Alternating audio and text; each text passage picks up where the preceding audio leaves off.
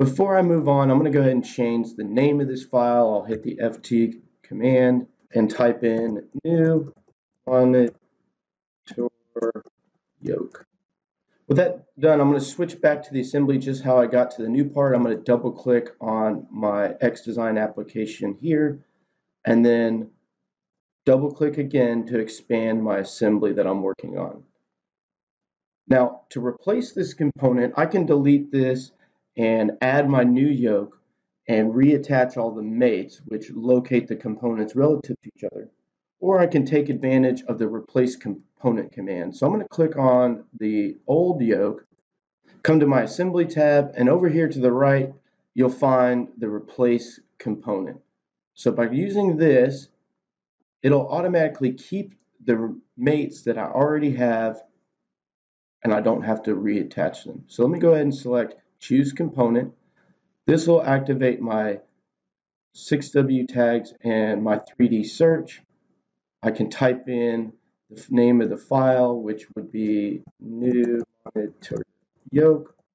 We'll go ahead and find my new monitor yoke that we just created, or I can take advantage of the search command that's at the top. Here's the new file.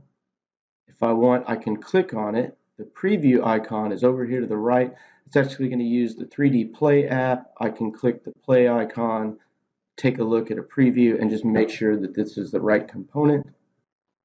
Looks good. Can rotate it, get information about the file. We'll go ahead and select that one. Now when I hit the green check, it's going to look at the mates that were the existing component and give me the opportunity to reapply those to the faces or references on my new monitor yoke component. It'll give me each one of those references in the mate reference list at the top, and if I want to click on one, I can see it'll preview to what it's looking for. So it's looking for a concentric mate to this one. I'll just select the face that I want to reapply that mate to for the new yoke.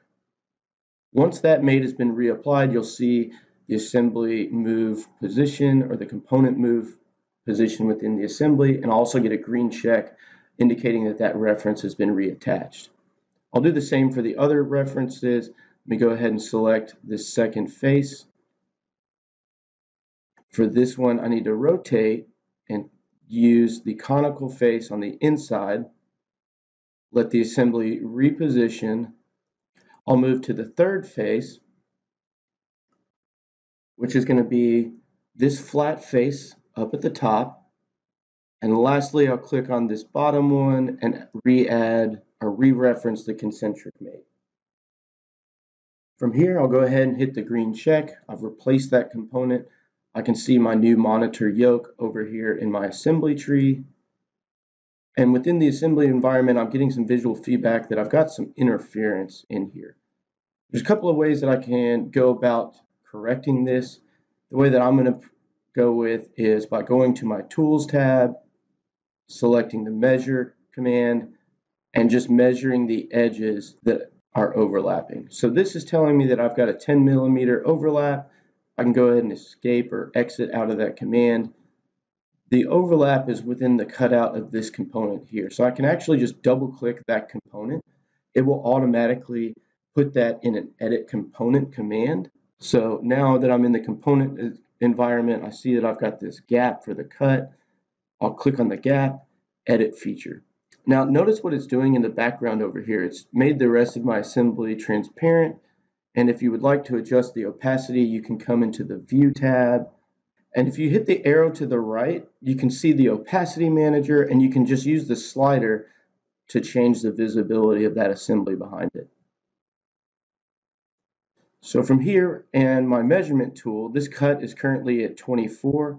I need to change that and add 10 millimeters. So I'll just say 24 plus 10, hit enter, and enter again. That will confirm and update that cut. And I can switch back by double clicking to my assembly environment. That'll reactivate the assembly. Now I'm still showing that I've got an issue here, but that's because I haven't recalculated, resolved, rebuilt the model.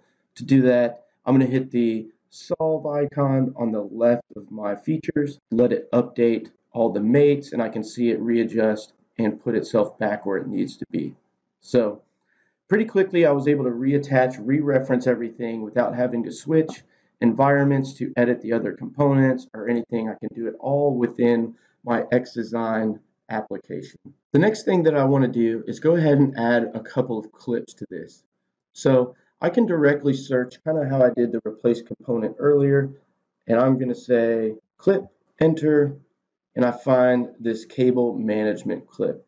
Again, if I want to click on it, uses the 3D Play app, I can verify that that is what I want to use. Looks good, double click it, go ahead and insert it by a drag and drop, and I'll just place it off here to the side, and now I've got my cable clip. So I'm just going to move this out where I can see it a little bit easier, and I'm going to locate this component with the mates. So I'm going to add a mate from the ID face here, hold the control key, and select this OD, use my quick access toolbars. Now the mates are very similar to the relationships. For this one, I want to use a concentric mate to locate those relative to each other. Hit the green check to confirm. We can see that if I move and drag this, it's locked on to that cylindrical face. For this, I think it's best to just say that I've got the faces a certain distance together, just in case one of those transfers were to change later. So I'll select the two, again, using the control key, select a distance, and put in the value of 50 millimeters. Now, I need a second cable management clip on here. There's a couple of ways I can do that. I can search for it again, just as I did before. Another way I can add another one is because I've got one already in my assembly, I can hold the control key and just click and like drag it away. That will add another one, dump it at the base of my assembly again, and I can go add that. Now, there's another way I'm going to do that because I don't want to have to go attach those mates as well. I'm going to hit the Control Z or undo key, and I'm going to select this component and choose to do a linear pattern. So from my toolbar at the bottom, I'll select linear pattern, give it a reference for the direction, which will be the axis or the cylindrical face of that monitor stand, and apply my spacing 100 millimeters. Now, when I rotate one or move one, it should move both of them because they were done with a pattern, right? So that is the xDesign assembly environment. It's fast, it's simple, it's designed to save you time, just like the xDesign part modeling environment.